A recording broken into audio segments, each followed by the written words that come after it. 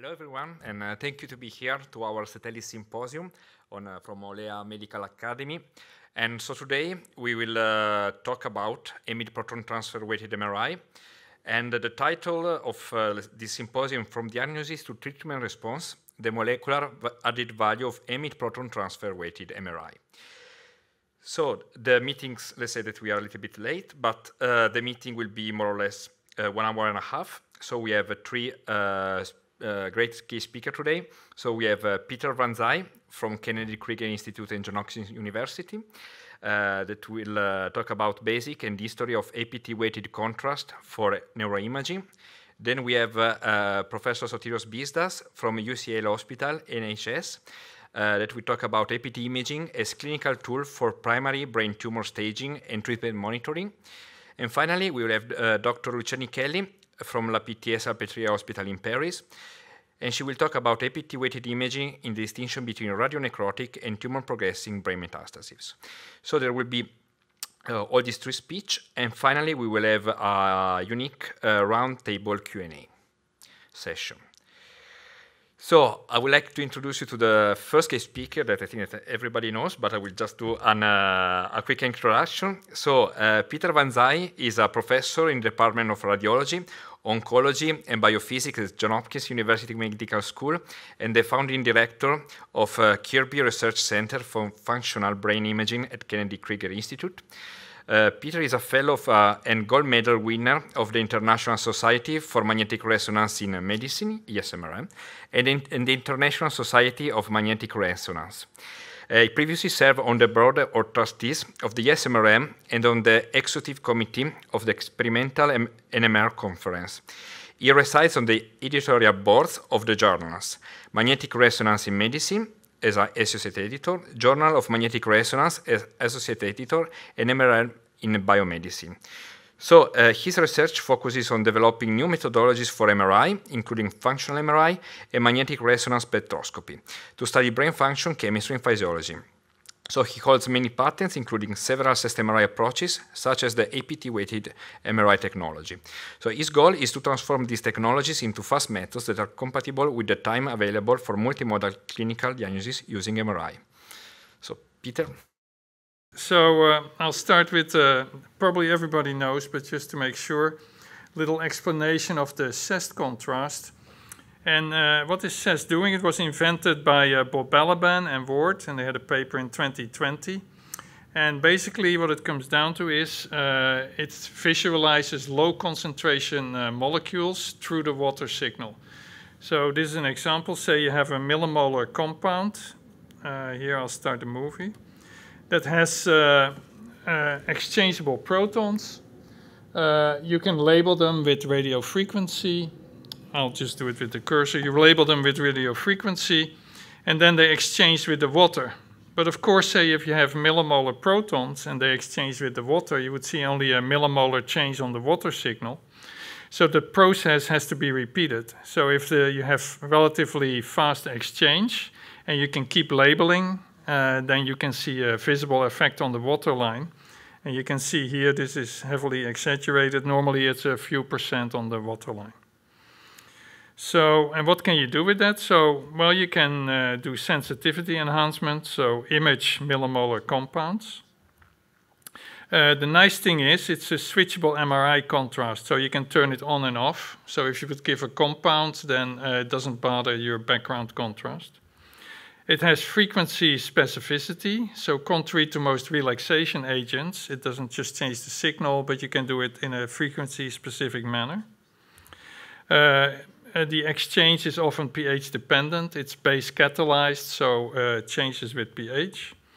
And you can look at endogenous compounds, like some proteins, which we're going to do today, or exogenous ones, like glucose or anything else. And if you do exogenous, there generally you can use biocompatible agents, because most compounds have exchangeable protons, drugs, for instance. Okay, just some background. So CEST is not so new anymore, but relatively frequent. So this is the first meeting in Italy, the CEST workshop in Torino. And there were probably 40, 50 people, and half of them were from Silvio Amy's group. And this is the 7th workshop in Beijing. There were about 200 people.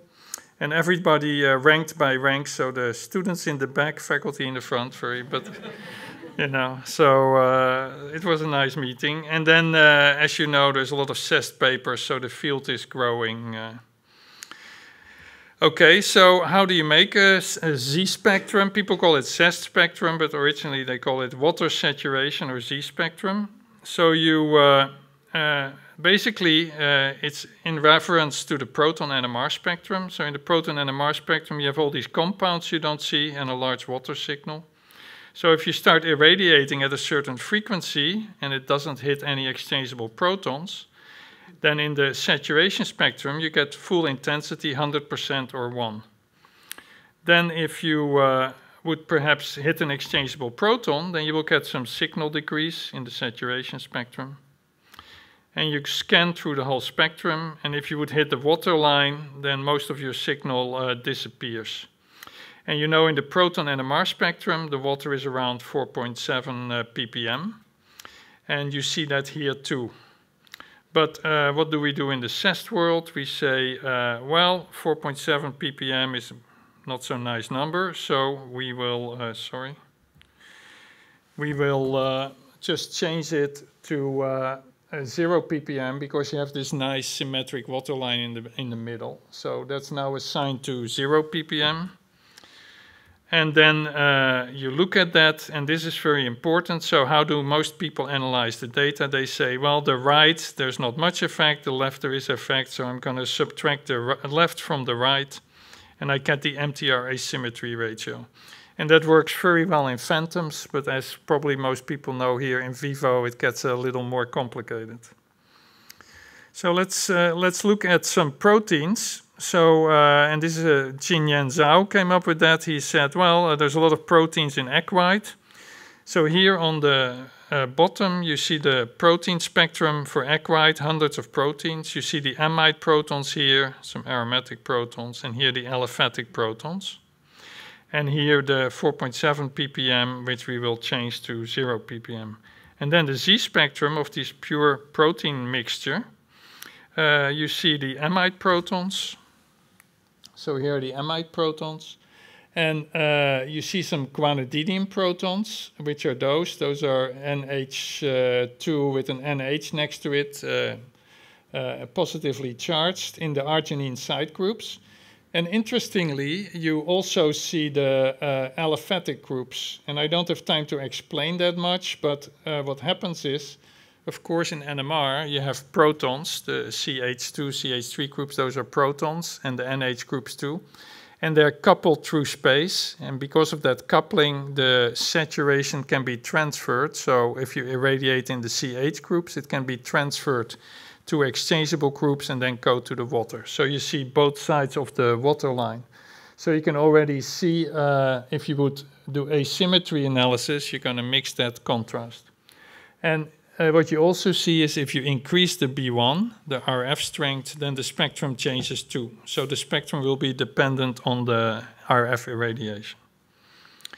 Okay, and then in vivo, so this was in the one cell, the egg. So here in vivo, in addition to the proton spectral range that you just saw with the proteins, you also have this broad background like the myelin in the brain.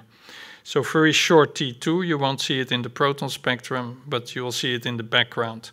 So if you, and that is the classical MT contrast that Bob Balaban came up with in the late 80s. So when you do then the spectrum, so if you're at low B1 in vivo, you see the amides, this is at 11.7 Tesla. You see the guanidinium protons and you see the NOEs. But if you increase the power, you see this broad background coming in. So you cannot go to too high power because then the spectrum is dominated by that. And also because of the background, your APT effects and other effects reduce too because of competition.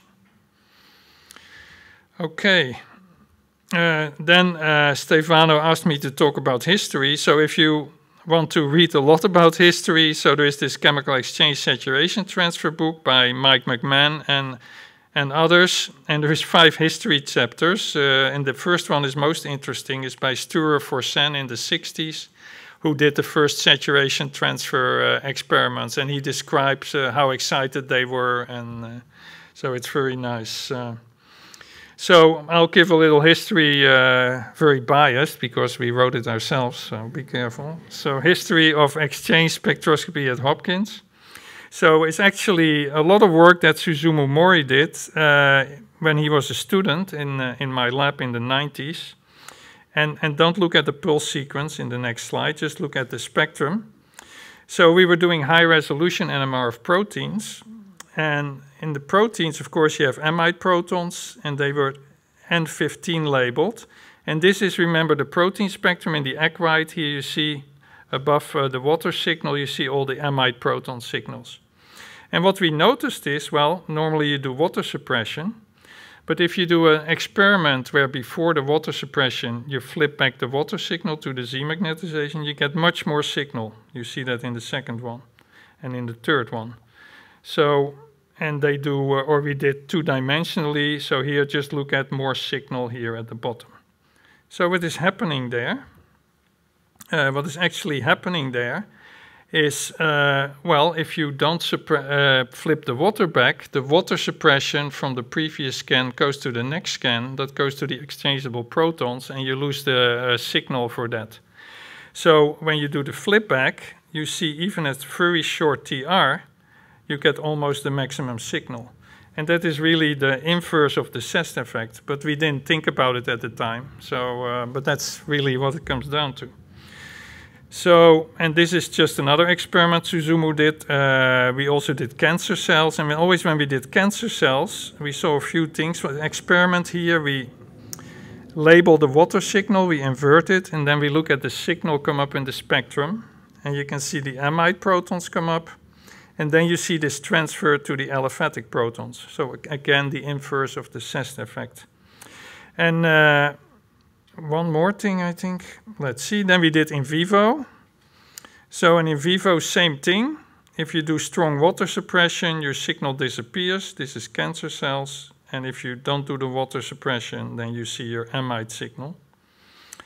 And pretty high. And here, same in the brain. This is rat brain, I think. So this is the baseline without water suppression much. And here ischemic, you see your signal go up. So you see when the pH goes down, the amide proton signal goes up. So this is really the origin of the amide proton transfer experiments.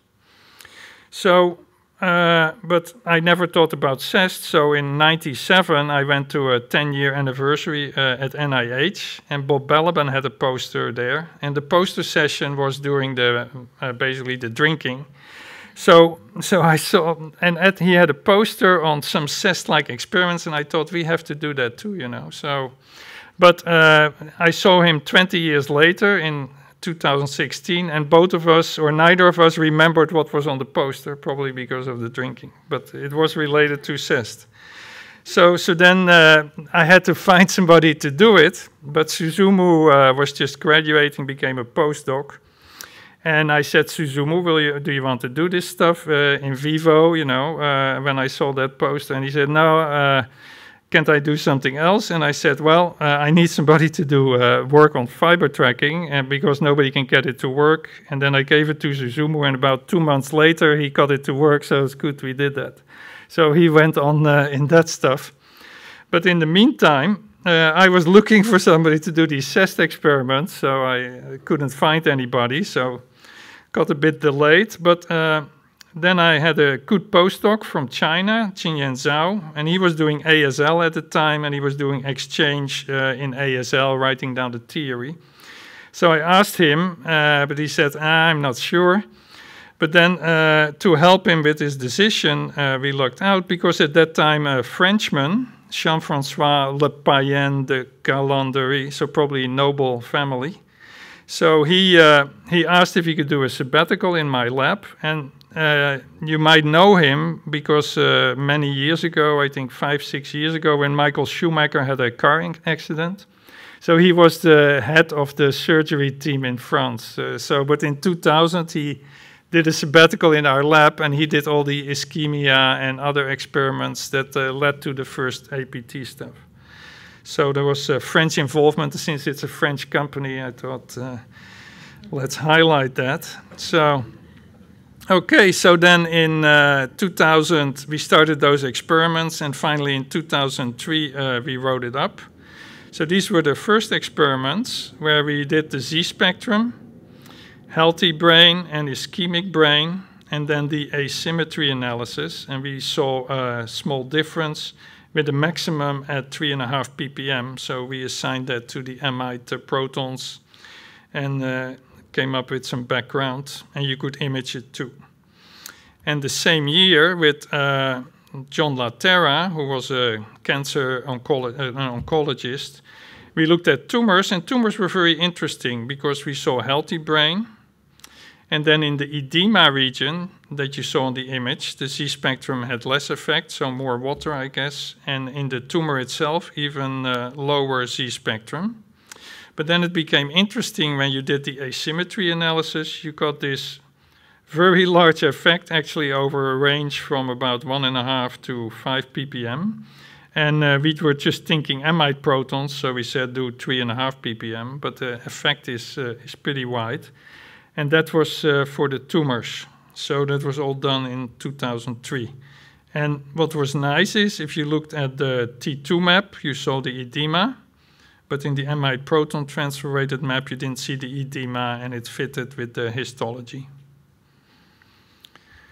Okay, and then we did first human studies in 2006, well before 2006, with Xavier Collet was still there. He was just moving to Singapore. He was a postdoc in the beginning of the 2000s.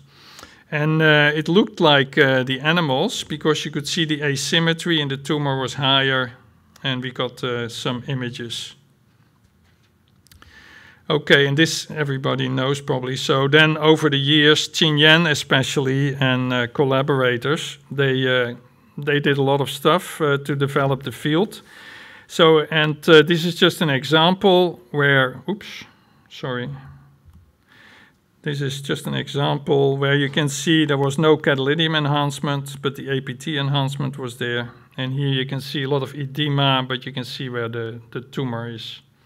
So we thought we were pretty smart, but then the oncologist said, well, it's not so, we don't care that much, at least at Hopkins. They say, because when the patients come in, you know, they have a tumor, we're going to cut it out. So more important would be if you could separate recurrent tumor from pseudo-progression. So, okay, because, you know, they both show gadolinium enhancement and flare enhancement. Okay, so Qin Yan came up with a model for radiation necrosis and compared it with tumors. And we were lucky again, because as you can see, here the tumor, of course, was highlighted. We knew that, but the APT-weighted image was actually a bit hypo-intense. So, and then you could also follow treatment. So here, for instance, if you did radiation, when you do T2 imaging, it looks like the tumor is growing, but in the APT-weighted image, you could see that the tumor was disappearing. So those were the first animal experiments showing that. And then later we did that in humans too. So here you see pseudo-progression versus recurrent tumor on top. Okay, and then, so this is all what Qin Yan did. He got Shanshan from China. And then they said, because the oncologists are very picky, they say, well, you know, you have to validate it. So then, and that is a lot of work. So what they did is over a period of 6-7 years, they got newly diagnosed patients and treated patients. And then we did APT-weighted directed needle biopsy in addition to the normal needle biopsy, and then the staining to validate the contrast. And I'm not going to talk about that much because the next two talks will talk about clinical much, but just an example that I like is here you see interesting tumor. You actually see a little bit higher flare here, but no T1 contrast, T1 gadolinium contrast. And you see two regions, one with high APT and one with low APT. And when you do the biopsies, you can see the difference. The first region you see a tumor, and in the second region you don't. But then when you did all those patients, all those regions, the result was a little disappointing. We took a certain cutoff, and I'll talk about cutoffs later. That's tricky business, taking cutoffs. And it was statistically different, but it didn't look so good. But then when Qinyan and Shanshan took regions that were with maximum APT signal only, then it was easy to separate. So cutoffs is everything. You have to choose your thresholds carefully. And then they did the same for recurrent tumor and treatment biopsy or treatment necrosis. And they found good sensitivity and specificity. So, oh yeah, I always forget this. And then Shanshan came up with the idea, well, how about genetic genotypes? So she said the isocitrate dehydrogenase genotype, mutant versus non-mutant. The mutant is less aggressive. And she did some experiments and could show that statistically the wild type had a higher APT signal. And then that was confirmed by Daniel Paik and his group, who did experiments at higher field. So I want to have one take-home message, and then I want to go into some recent work on standardization, because it's a complicated method. Is there time left, I hope, Stefano? Okay. So the take-home message one is, so there is a lot of potential to separate high and low-grade tumors, tumor progression from pseudo-progression, and to judge IDH mutation in low-grade gliomas. And that first sequence is now FDA approved. And for stroke imaging, that I'm not going to talk about today, so the signal goes down, except when you have hemorrhage, then you get protein in the blood piling up, so at young hemorrhage you get signal increase. So, but I'm not talking about that, and you also, if you want to do stroke imaging, don't use the same sequence parameter settings as when you want to do tumor imaging, so be careful. Okay, so recently I put Qinyan and Moritz together. They like to have scientific discussions. So about 6 years ago, I said, why don't you agree on what we're going to measure? And recently, we all agreed. So it took a while, because it's complicated contrast. And there's many things in this paper. And one is, what are the contributions to the amide proton transfer weighted signal? Well, of course, there's the amide protons of the proteins and peptides, the mobile ones. But what's very important is the asymmetry in the conventional MTC. And why is that important? Well, if you look here, you can see in the brain there is this asymmetry in the white matter. But in the tumor, that is less. So, and you can see that in the result. When you do the difference, you see some residual signal here. So that contributes to the signal. And of course, when B1 increases, the MT effect increases in normal brain. So then actually that difference will get bigger. So keep that in mind. Then there is the relate NOEs, the signal on the right mixes in. But that's also from the proteins. So in principle, if that should go down, but it's also complex because from chemistry, you know, if you get smaller proteins, like in tumors, then the signal might be less in the NOEs, and you still have a lot of amide proton signal. So then there's, of course, pH, and at higher B1, the background signal will reduce the CEST signal.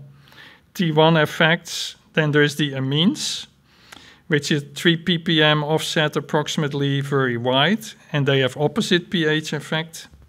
And then there is liquefactive necrosis and hemorrhage. So all these things can contribute. So when you look at your data, you therefore have to be careful if you want to compare between hospitals that you all do the same thing, otherwise you can get in trouble. So, take-home message 2, it's mixed contrast, and be careful how you interpret the data. And the most important thing I want to say is the signal depends on the saturation. So you see, and we did that ourselves in our paper too, you do this percent cutoff. But of course, if you have higher B1, you might have a higher percent signal change because of the MTC and lower because of the amide protons. So if people want to compare things, you really have to standardize. But of course, within the hospital, if you only do the same thing always, then you can set those thresholds. So It's just you have to be aware of what you're doing.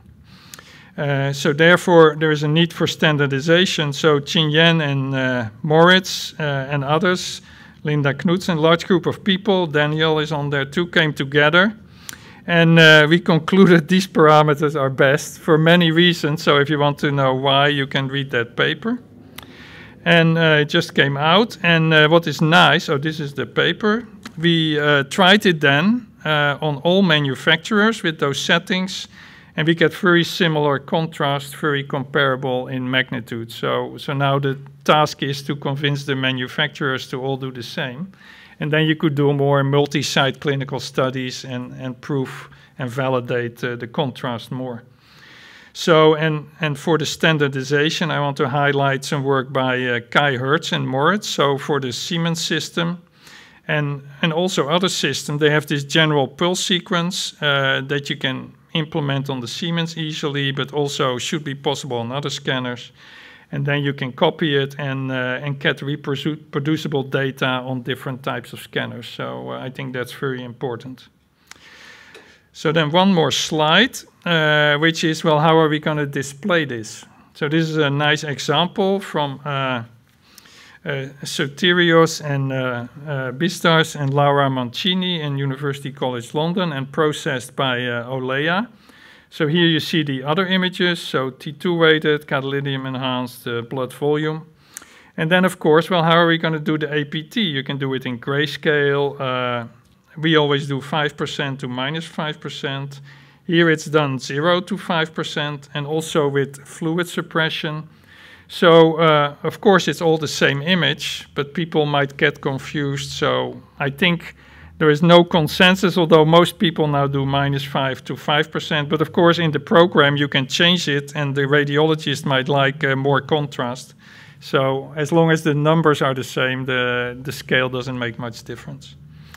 So that's basically it, and I want to thank everybody who contributed. So all these are the APT people at Hopkins, and also at Lund, Linda Knudsen, Pia Sundkroon and Ferris, and Erlanger and Moritz and Kai, and, well, Daniel also, of course. So thank you very much.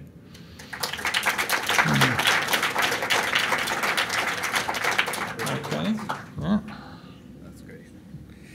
Thank you very much, Peter, for the really informative and great presentation. So now we can pass to the second case speaker, also very well known. That is Professor Sotirios Bisdas. So Sotirios is a consultant neuroradiologist, clinical and MRI lead in the Department of Neuroradiology at the National Hospital for Neurology and Neurosurgery at University College London, here. He is Associate Professor of Neuroradiology at UCL and Professor of Radiology and Neuroradiology at the University Hospital of Tübingen in Germany. He is lead the section editor and member of the editorial board in several journals in radiology and neuroradiology. Serves as member of the executive committees of the European Society of Head and Neck Radiology and European Society of Medical Imaging and Informatics, and is member of the Head and Neck Committee of the European Society of Neuroradiology. His expertise fields include advanced CT, intraoperative MRI, advanced and functional MRI, molecular MMPET imaging, and ultra-high field MRI in brain disease. During the last 18 years, he has been active in the translational and clinical imaging research of the CNS and head and neck disease through advanced MRI and PET imaging, empowered also by AI techniques. So, Sotirios. Thank you very much for the kind invitation. I would like to thank Olea for the support we have received the last years. And actually today I would like to give you our first impressions in a couple of hundreds of patients where we used APT CEST and how we perceive it as a clinical modality which should find its way to routine imaging. So why we are so convinced about APT is because we think it is a very true biomarker to answer a lot of clinical questions we have and to address unmet clinical needs. So 66% of the gliomas in adults are WH grade 2 to 3, and unfortunately, these are the notorious gliomas that do not enhance. So this is, again, a highlight that gadolinium enhancing tumors are probably the minority, and it is so easy to see a GBM, but it is very difficult to know whether a non-enhancing tumor is really malignant and needs surgical intervention. The things get even more complex because 90% of these gliomas will eventually recur. And again, as Peter mentioned before, we do not really know how this can be disentangled from the pseudoprogression or effect or other treatment-related changes. All these things have paramount clinical importance and are decisive for the patient management. So apart from the unspecific pattern of gadolinium enhancement in tumors, a lot of other disease entities, they have overlapping features. And the new immunotherapy forms that are introduced during the past few years, they have improved to a certain degree the survival rate, but they have also induced so many unspecific changes in our clinical imaging every day that it becomes a very serious diagnostic dilemma a lot of times to know whether it is a relapsing disease or not. So before I move on to some clinical examples, I would just like to give another aspect on the clinical problem.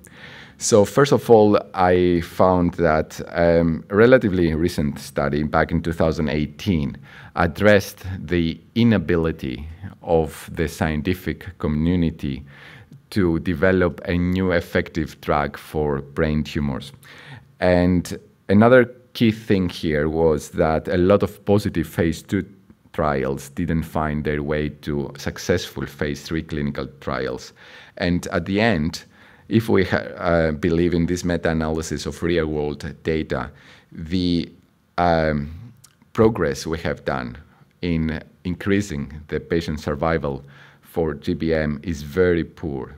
Is actually the 5-year compared to other, of course, clinical cancer forms like lung cancer.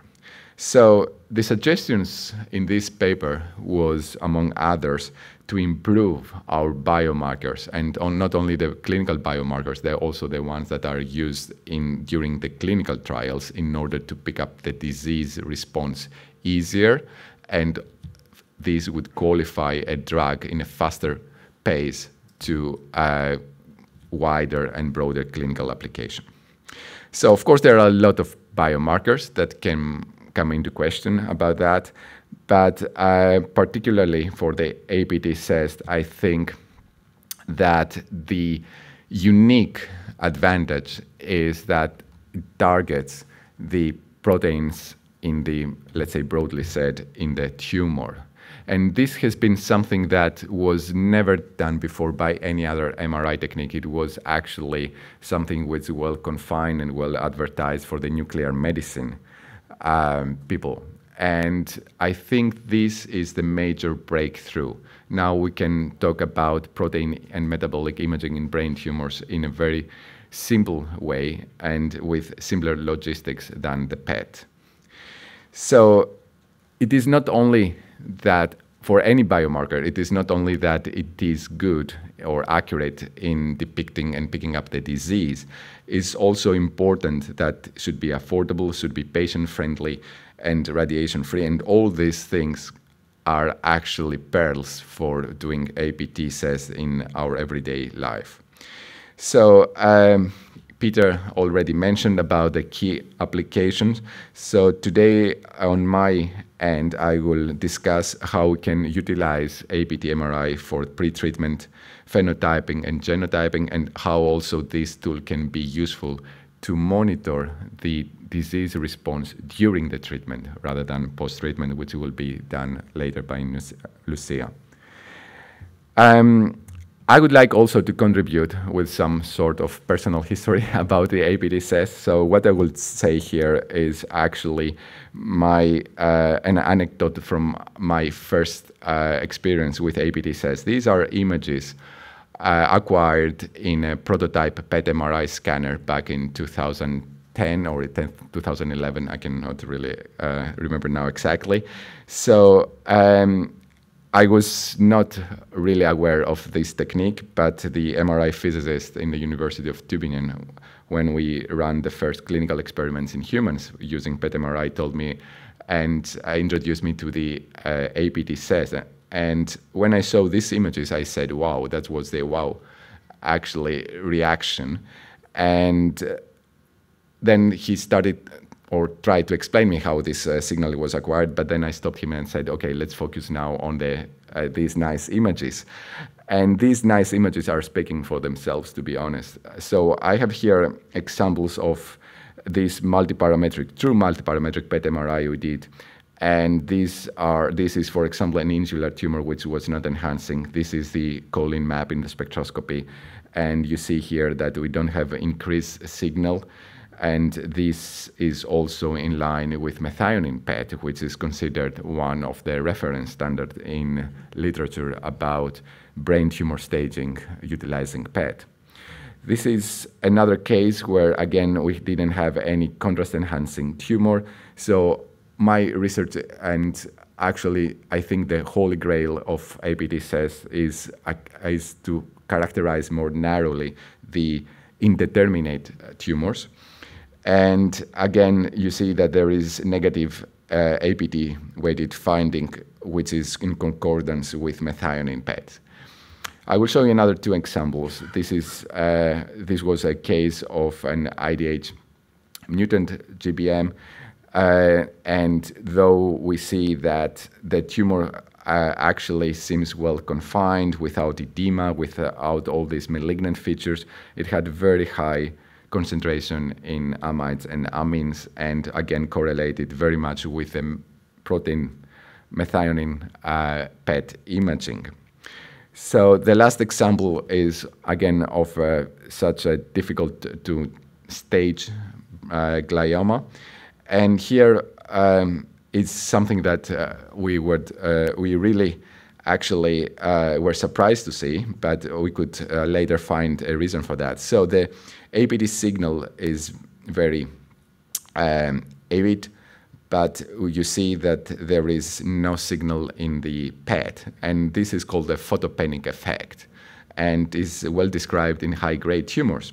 So in total, after doing this kind of multiparametric combined imaging in 60 or more patients, we didn't find a single case where APT-CEST was inferior to the PET imaging for staging the brain tumors. And actually, you can do the math to see how cheaper, affordable, and easier can be APT-CEST compared to PET, and particularly an amino acid PET tracer, which is extremely difficult to produce. So what we found, of course, was in concordance with all the synchronous research that was done in the rest of the scientific community, and it was very prolific, as Peter mentioned before. So other groups found that APT has an added value in FDG PET imaging for brain tumors, and FDG PET is the most unsuitable tracer to characterize brain tumors. So APT actually overcomes the limitations of FDG. Has been also superior to DWI-based models like DTI or DKI or NODI. There are several systematic reviews and meta-analyses that have shown the diagnostic benefit in the pretreatment setting, and also other studies that they strongly urge us to implement APT part in our multiparametric MRI. Another key feature here that I would elaborate in a minute is about the characterization of the non-enhancing peritumoral signal, and this can be facilitated by APT-CEST. So, as you appreciate in these two cases, there are non-enhancing tumor in the left cerebellum, which has strong APT-weighted signal, and there is also a lot of edema, or what we used to call edema, surrounding this GBM on the left temporal lobe. However, the edema does not seem to be so benign and innocent, but it has increased APT signal, which highlights that here we have to do with strong tumor infiltration. So the non-enhancing tumor or the non-enhancing parts of a lesion, they haven't actually received the interest that they should have received in the past. However, actually we know that the non-enhancing tumor parts represent an equal volume of the whole disease like the enhancing tumor parts in many tumors, and including also the GBMs. So now the new concepts and the new schools in treating the brain tumors is that we should pay attention into this disease burden and also try to tackle it in two ways. First is, and this is something which has to do with neurosurgery, is to extend the resection margins to include non-enhancing tumor disease if the imaging suggests that there is tumor infiltration. And the second school of thought is to do some dose baiting in radiation treatment fields in order to increase the efficacy of the radiation and the increase in patient survival. So these two aggressive now approaches are actually gaining more and more traction in the neuro-oncology therapy. So we started with the second one, which is how to address the response during the intra-treatment. That was a really brilliant initiative with the radiation oncology team, which is very open-minded and has embraced the multiparametric MRI and particularly APTw for this reason. This is an ongoing trial, but I have picked up one patient just to show you the added value of APT in this case. So the baseline imaging before starting with the radiation treatment was obtained on the 10th of December. On the 23rd of December, we had already 30 gray irradiated in the brain tumor.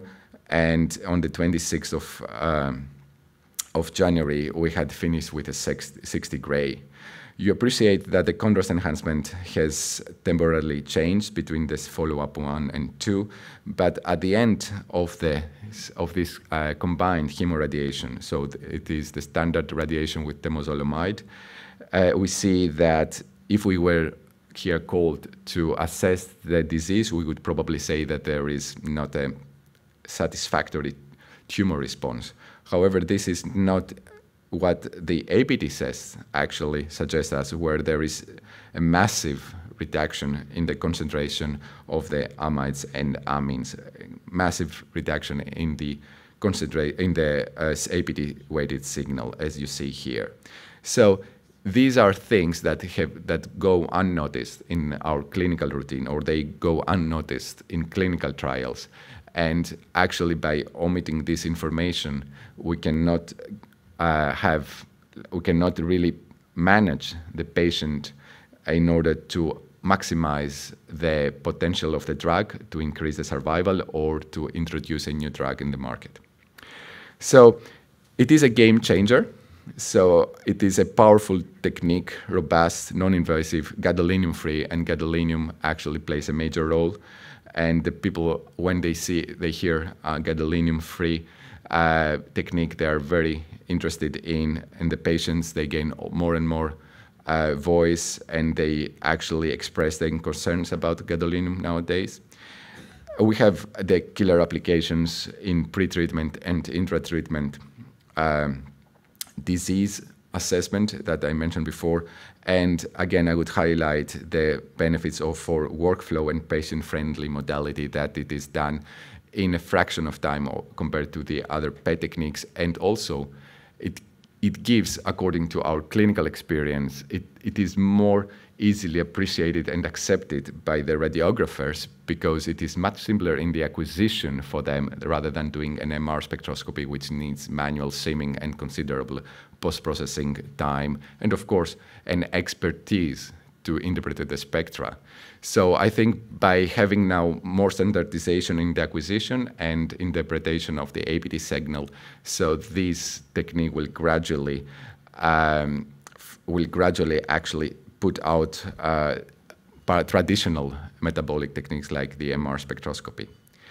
So it is a new biomarker, and actually I'm really grateful for this amazing teamwork during the last 4 years, which was this joint initiative from the academia and industry in order to launch this on a broader clinical population, and UCL played the role of a reference center for this. So I have here taken a screenshot from what has been suggested as the roadmap to introduce a new imaging biomarker. It was a very elaborate work back in 2016 by many people here in UK and internationally. So where we are now standing with the APTw is here exactly at the translational gap 2, in order to actually show in a very in a much larger patient population, multi-center, multi-site patient population, that it has a true benefit, and how this can be implemented in our healthcare system and in any hospital. And of course, how much this will save us cost and time when we have neuro-oncology patients. So of course, we are standing a little bit behind that about stroke, but neuro-oncology is a devastating disease with increasing prevalence, and it is a good paradigm for this biomarker. I was asked to show you how we do that in UCL. We are using an 3D magneton prisma scanner. So we have also here the timings of the acquisition. You see that it is very short compared to other techniques. And for more information, you can ask Stefano afterwards. We really are grateful for the work that done and recently published, that actually Peter mentioned the work from Zhao and Dal in order to standardize the technique. Thank you very much for your attention.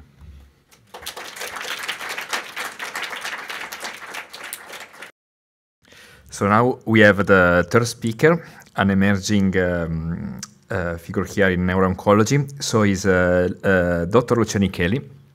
So she's a young neuroradiologist who works at PTS University Hospital in Paris, in France. She's a PhD candidate in neuroscience at Sorbonne University under the supervision of Stéphane Richy, who is the director of the neuroimaging platform of Paris Brain Institute. She's dedicated to teaching neuroradiology to students and interns of the Sorbonne University from different fellowships. And in research, she is exploring non-invasive tools for brain tumor, pre- and post-therapeutic assessment. She's studying the clinical role of edited MRI spectroscopy in glioma diagnosis through 2-hydroxyglutarate and citizen detection, and the added value of APT-weighted imaging in brain pre-radiated metastases, and the prediction of primary central nervous system lymphomas prognosis through artificial intelligence. Lucia combines her scientific activity with clinical practice with a particular focus on neuro-oncology field. And she's the neuroradiology reference in several French multidisciplinary meetings in brain cancer. So I would like to invite Dr. Nichelli. So thank you very much, Olea, for the invitation. In the next 15 minutes, I will rapidly go through APT-weighted in brain tumor and on the radiation problem in neuro-oncology. And then I will focus my presentation on APT-weighted in pre-radiated metastases. And then I will end with some future direction. So we already seen that the main contributor of APT-weighted contrast are proteins, and tumor are rich on proteins, and therefore they have an increased APT-weighted signal. We already saw that in neuro-oncology we can use APT-weighted to baseline characterize tumor, so to have information on the grade of the tumor, of genetic marker, and especially IDH mutation, and on the prognosis of the tumor. But we can also use APT on the post-treatment assessment, and there is where I think really advanced imaging, the post-treatment setting is really where the advanced imaging makes the difference, because of course, clinical examination is specific, and we cannot just biopsy every evolving lesion, so we need to have information if the treatment are, if the patient is responding or not to treatments.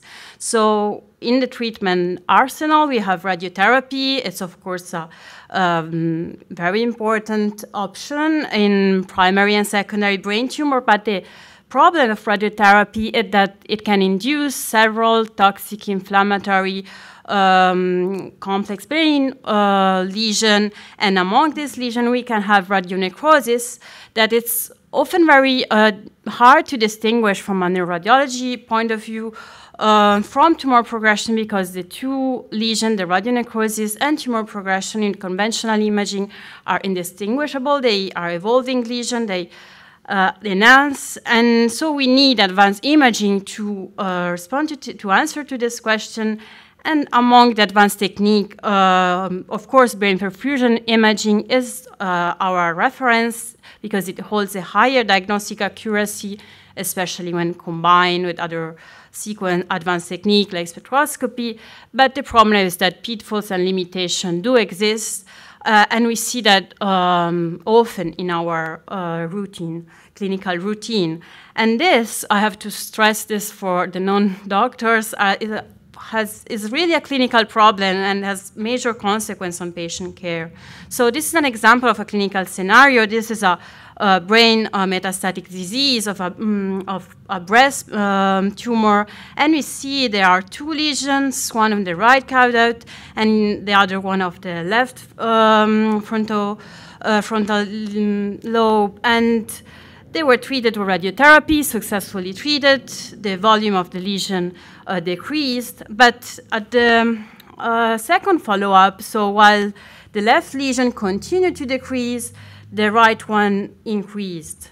So what's happening in this lesion? Is this a radionecrotic lesion, or is this tumor progression? Should we change our treatment strategy, or should we just wait and this is just an inflammatory process and then it will decrease?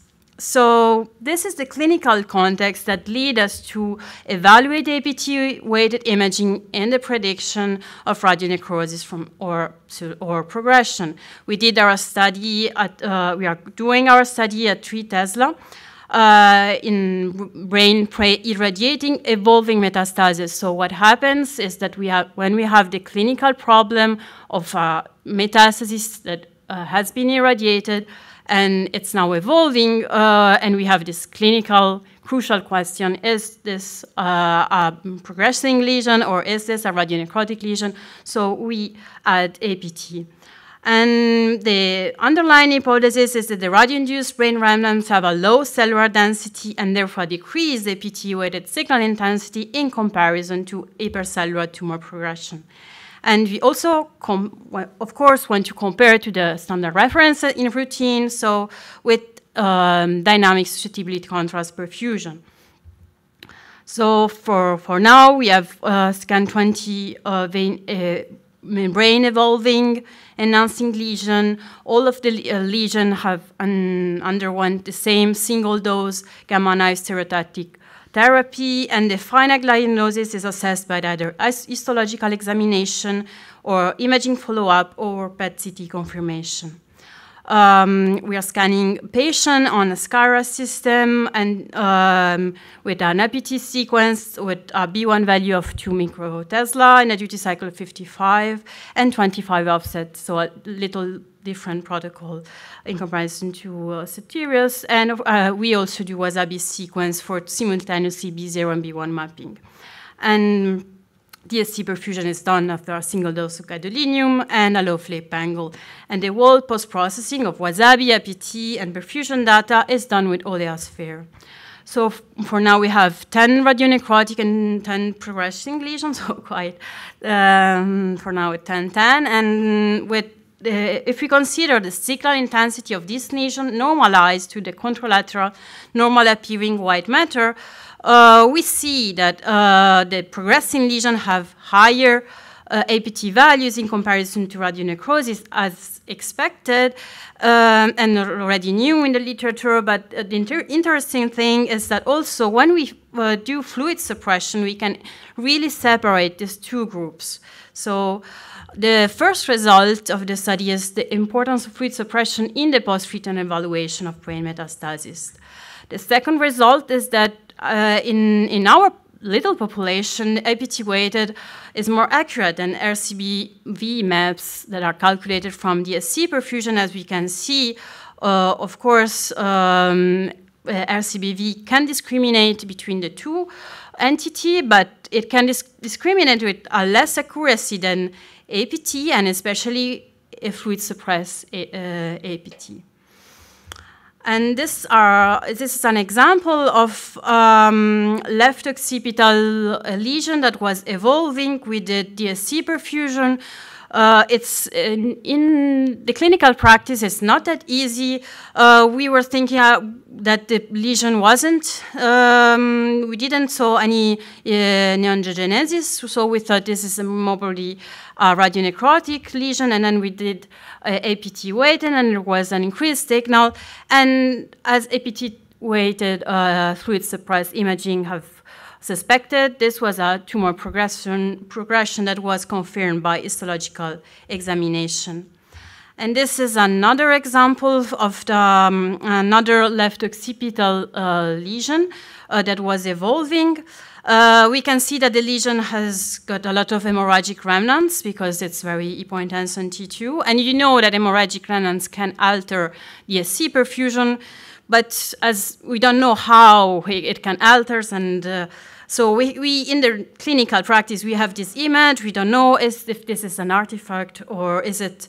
And then we did APT weighted, and the lesion was quite cool, let's say. So we said this is a radionecrotic lesion, and follow-up confirmation showed that it was actually a radionecrotic. So again, this is our two APT weighted maps, and the treatment strategy is completely different. For the first patient, we have to clearly do something, change our therapeutic strategy, so operate the patient or re-irradiate the patient or change the chemotherapy. For the second patient, we just wait, or if we have a lot of mass effect or it's a very inflammatory reaction, sometimes we do corticoid, we do the bevacizumab treatment, but it's completely different.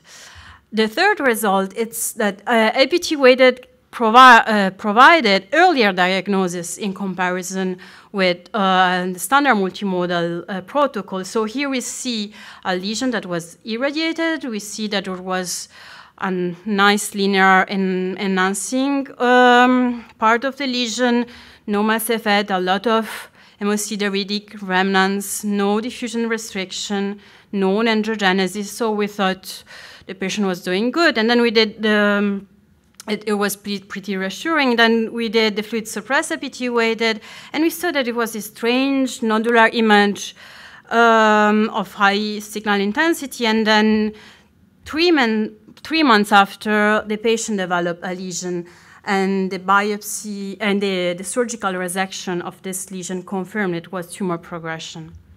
This is another example of APT weighted that provided earlier diagnosis. Was a patient, a metastatic disease, and patient was getting worse, and we scanned the patient. Again, we found that there was this lesion that enhanced lots of edema, no neoangiogenesis, but fluid suppressed APT weighted suggested the posterior part of the lesion, there was tumor, and then we follow up the patient, and the patient continued to get worse, and the mass effect continued to worsen, but this doesn't suggest. This can be also radionecrosis. There can be really inflammatory reaction. So, but at the same time, APT was saying that the lesion also was becoming with higher and higher signal in APT. And this was 9 months after, and only 1 year after we saw that in the posterior part of the lesion, there was neoangiogenesis. So it was quite impressive for us. So I don't want to say that we have to stop to do perfusion. Of course, there are complementary information. One gives us information on perfusion on the vascular components and on microvascularity and neoangiogenesis, and the other gives us information on the protein content. So this is an example of a glioblastoma, where the anterior part of the lesion shows a high hypervascularity, but not that high in amide contents, and the posterior part is just high amide contents and no neoangiogenesis. So to conclude, in line with previous work, we suggest that APT-weighted can distinguish between progressing and radionecrotic lesion, and we provide the first evidence of the importance of suppressing fluid signal.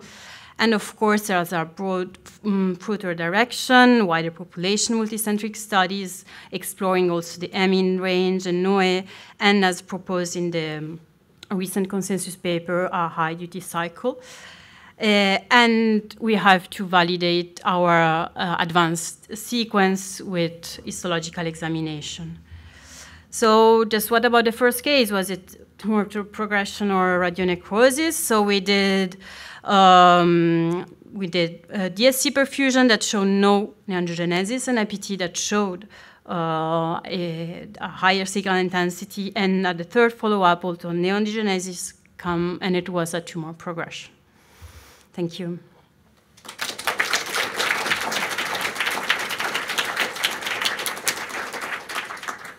Thank you, Lucia, for the great presentation.